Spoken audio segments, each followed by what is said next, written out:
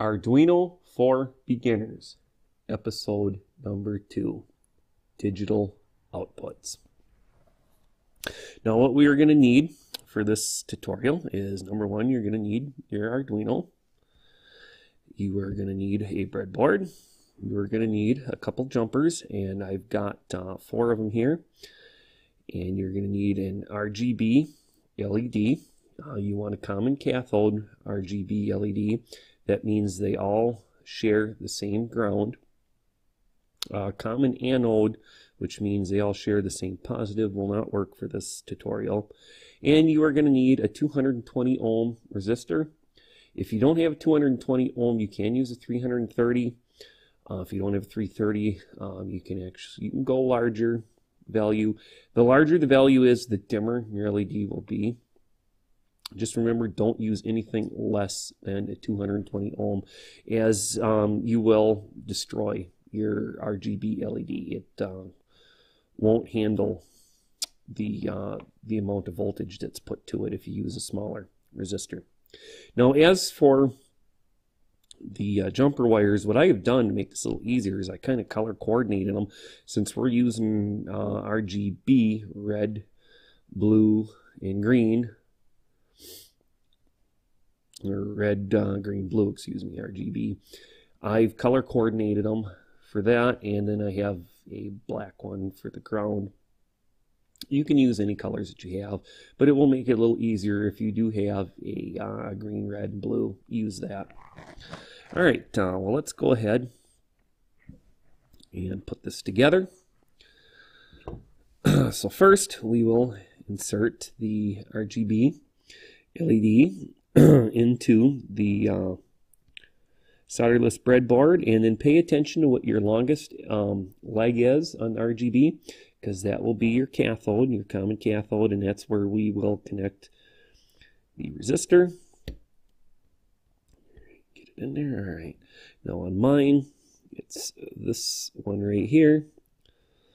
So we will connect the resistor between that and ground. Then we will take the black and put that on the ground rail, and we will connect that to the ground, which is that one right there. Now I know which pin is the blue, the red, and the green. If you don't, what you can do is take another jumper, and you're going to want a little bit longer one,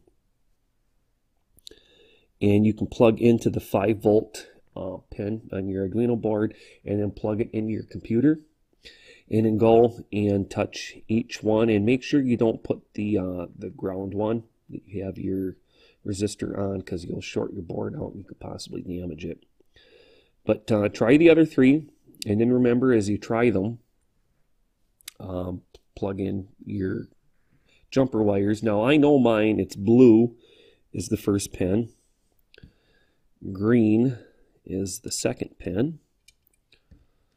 The third pin, of course, is ground, and the fourth one is red.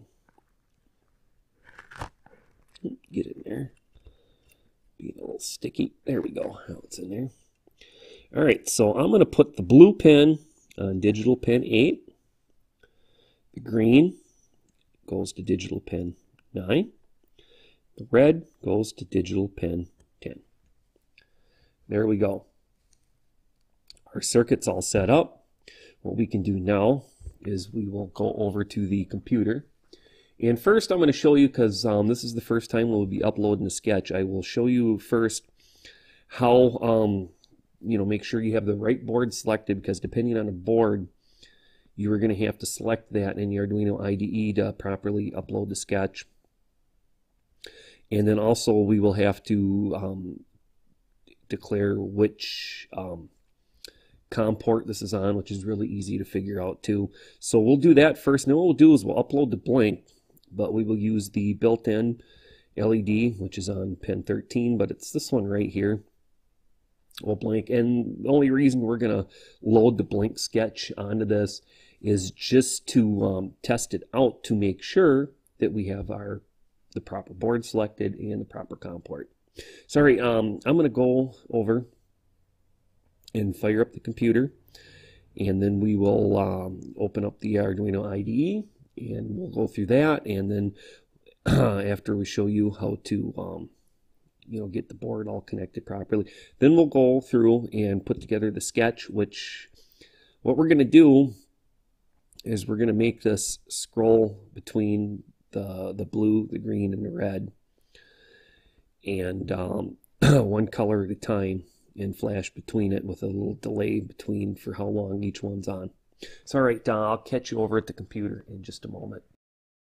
All right, well, the first thing we got to do is bring up your Arduino IDE, and this is what it looks like here. So go ahead and click on your Arduino, open this up. Now the first thing we're going to do is we are going to go to Tools, and what we're going to do is now on default it should already be on the Arduino Uno.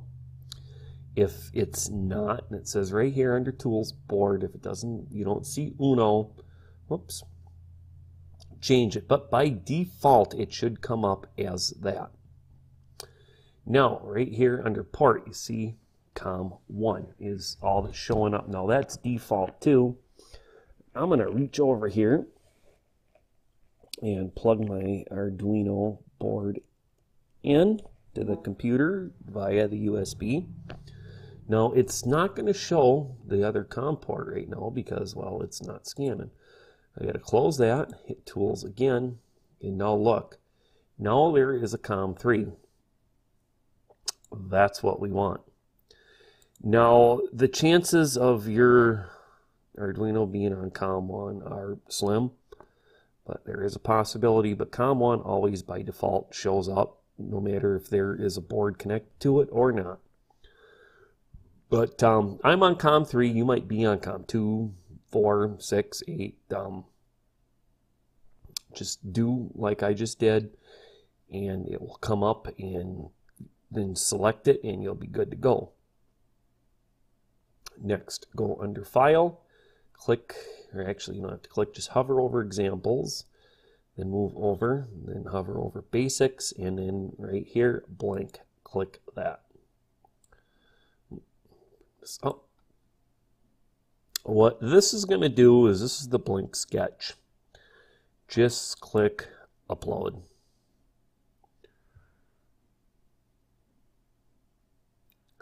Alright, it's finished uploading. Now I am looking over at my Arduino Uno board, and the built-on LED, which is on pin 13, is flashing.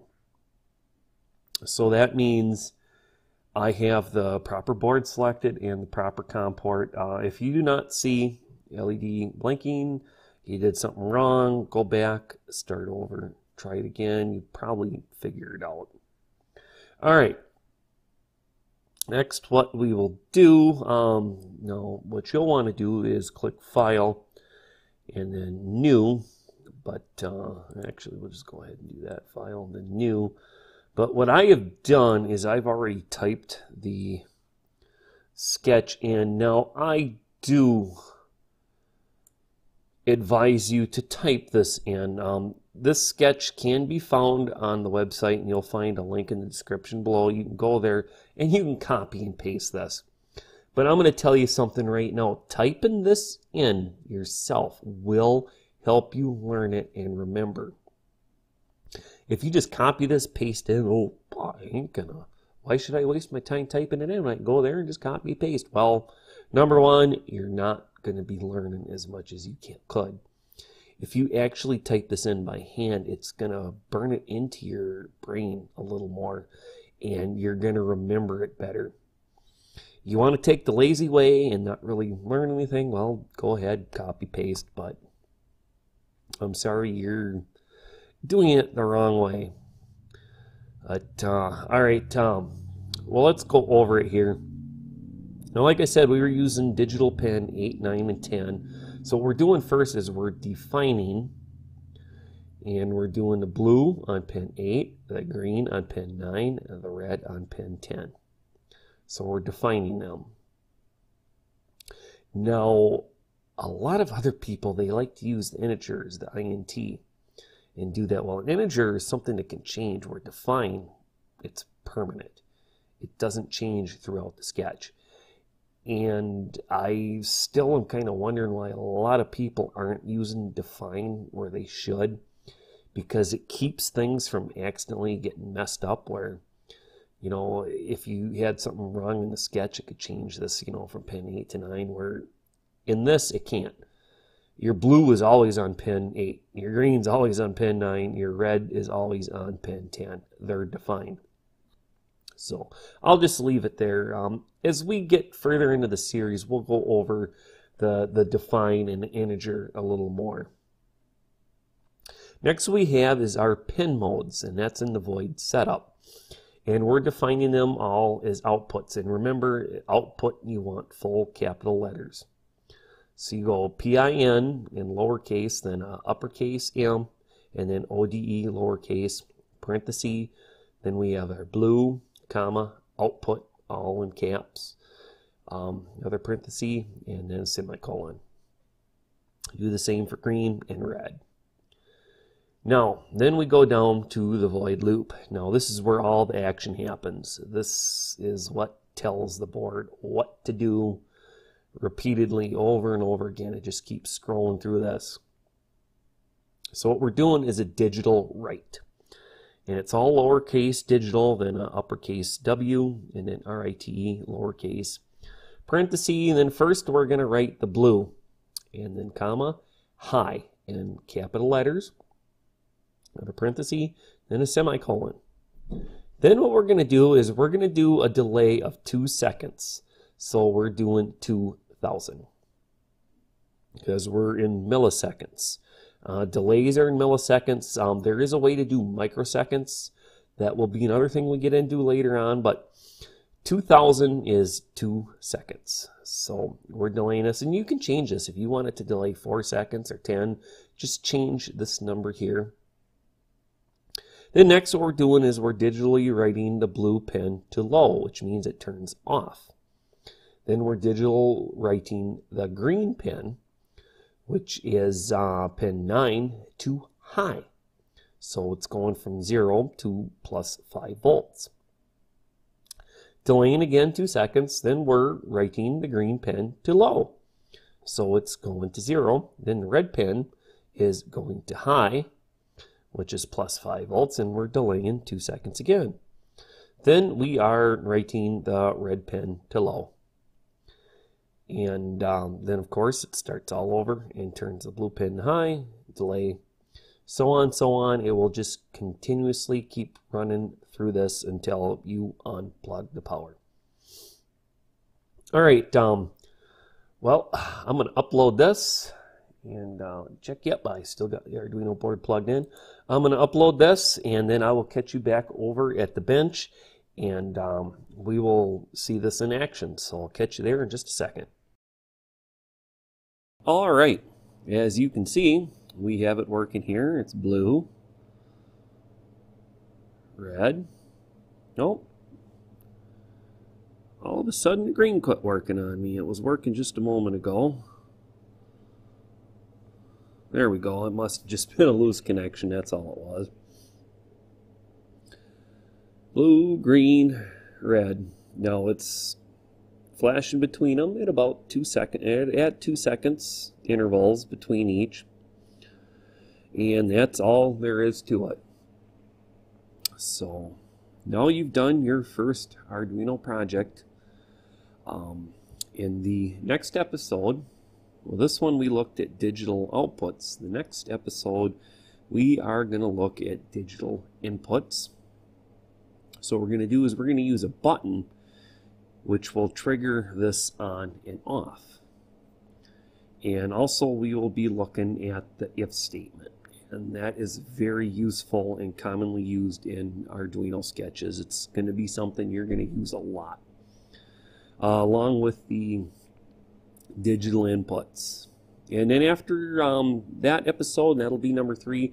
In number 4 and 5 episode, we will be looking at the analog inputs and analog outputs, which would be pulse width modulation. So, all right, well, thanks for joining us here today, and I hope to see you in the next episode, episode 3, digital inputs.